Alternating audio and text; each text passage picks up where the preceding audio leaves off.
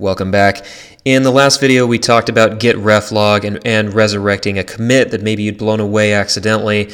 In this video, I'd like to take it up a level and assume that I don't have access to the reflogs for whatever reason and still resurrect a commit that we'd blown away. So same as last time, on the right, I've got a file listener that's just going to monitor changes to my working directory on the left. And what we're going to do here is just confirm that the right and left are both looking at the reflog. It says I don't have a Git repository, so let's just go ahead and make one. And it says I don't have any commits in the master branch, so let's go ahead and make one of those. Hi, we've got the foo file, of course. Let's add foo to the index and then commit. Okay, so the reflog is being updated on the right. Now let's check out a new branch, and we'll call it bar work. You can guess what the file over here is going to be called, bar. Let's add bar to the index and then commit. Now really quick, you can see that bar is in the directory. Let's go back to master and let's see. You can confirm that bar is not in the directory here. So now what I'd like to do is just go ahead and force delete bar work.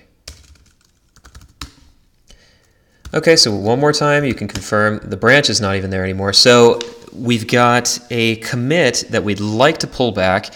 And what we did in the previous video about the reflog was just go find the step in the reflog where we made the change, where we added the file, and then we would say git checkout head at 1. And we would proceed to create a new branch and resurrect the file that way. But what I'd like to do in this case is destructively or actively remove the data that constructs the reflog.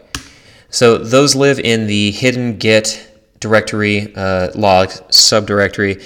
And on the right, what you're seeing now is the git logs have been, or the git reflogs have been completely blown away. So we don't have access now. So how are we going to get the bar file back? Well, it turns out there's this obscure command called fsck. And apologies to systems admins out there in the Unix land.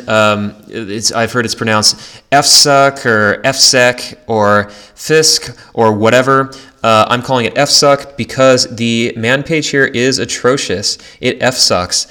It verifies the connectivity and validity of objects in the database. I mean, that's almost completely useless as far as figuring out what this command does, but it turns out that this command is extremely useful. So let's just go ahead and run git fsuck. And we'll get this thing called a dangling commit. Now, a dangling commit is a commit that is inaccessible by any branch. We have no means to get at it, but it's still somewhere in our database. So we can do, you probably guess, we can do the same thing we did in the previous video. We can just check this thing out. So let's just go grab the first couple of characters here of the SHA, git checkout.